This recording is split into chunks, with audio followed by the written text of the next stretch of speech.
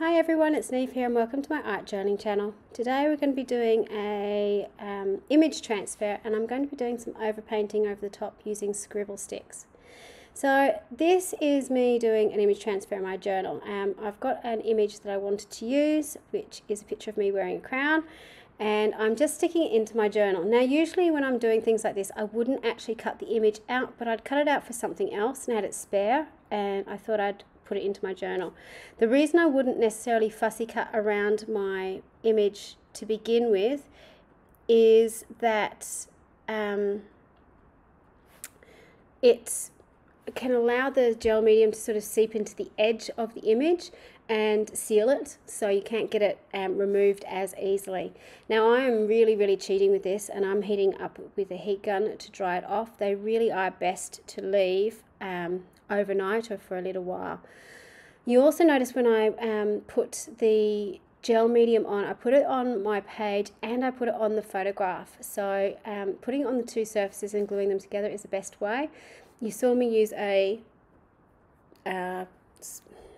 credit card or a gift card to sort of press it out and to make sure I had a good seal on it.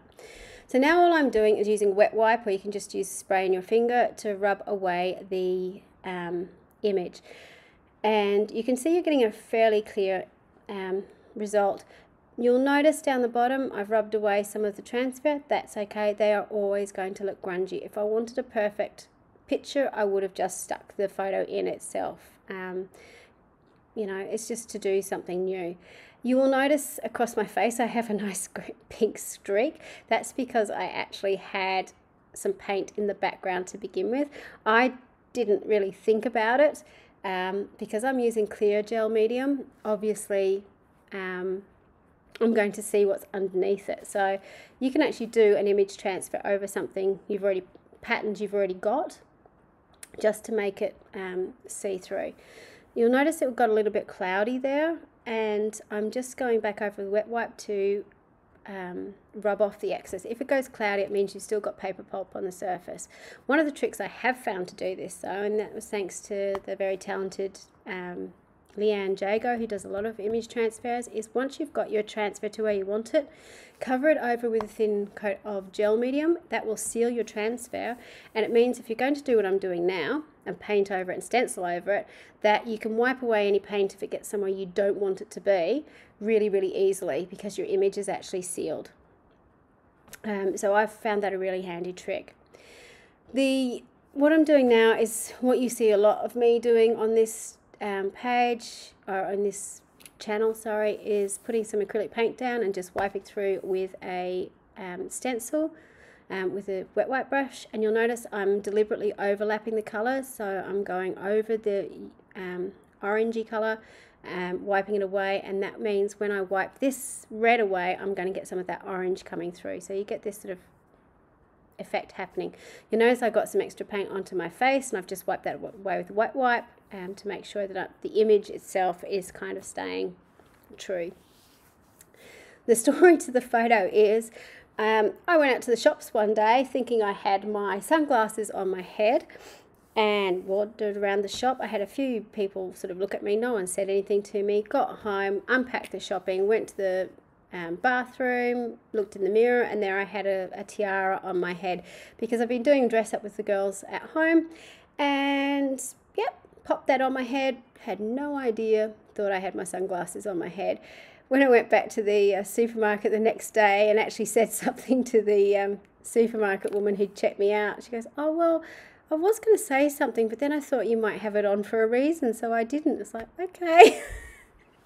So yes, always check before you go out what you've got on your head.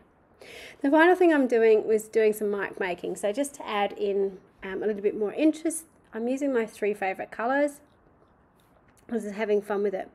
Now, I decided, because I had that pink streak on my face that I didn't particularly like, that I would just mess around with this image. I really had no idea of what I was going to do, but I'd been doing a lot of this sort of overpainting technique, and I drew over the crown with the metallic scribble sticks, and it came up really well. So I thought, oh, well, why not play around with the other scribble sticks and just have a go? So that's what I'm doing. So I'm using the shading that I've got in my image to help me paint in this painting. Now, I would really struggle to draw a realistic face. So by having this model or image in my journal to then just put the scribble sticks over the top of really helped, because I could use where the shadows were to put the darker colors. I could see where the highlights were to put my lighter colors, and you know, the colors come up from below anyway, so it kind of helps you create something look more realistic.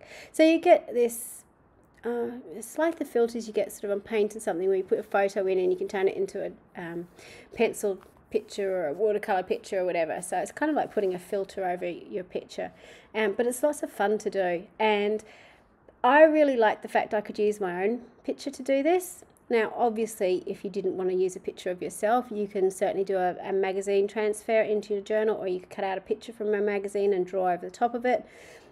Lots of different ways for you to do it, but for this, it was just something that I really liked. You can see just by putting the whites of the eyes back in again, it brings the image back to life again and makes it look like a human face again.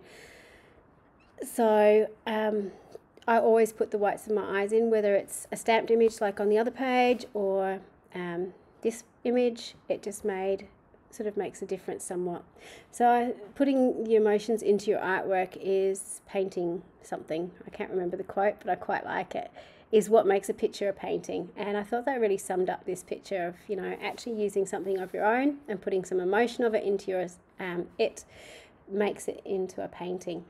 So I hope you have a go at doing an image transfer, and if you do an image transfer, challenge yourself to maybe do an image transfer of yourself and maybe have a go at painting over the top of it. Thank you so much for watching. Please feel free to check out the videos above, and until next time, bye for now.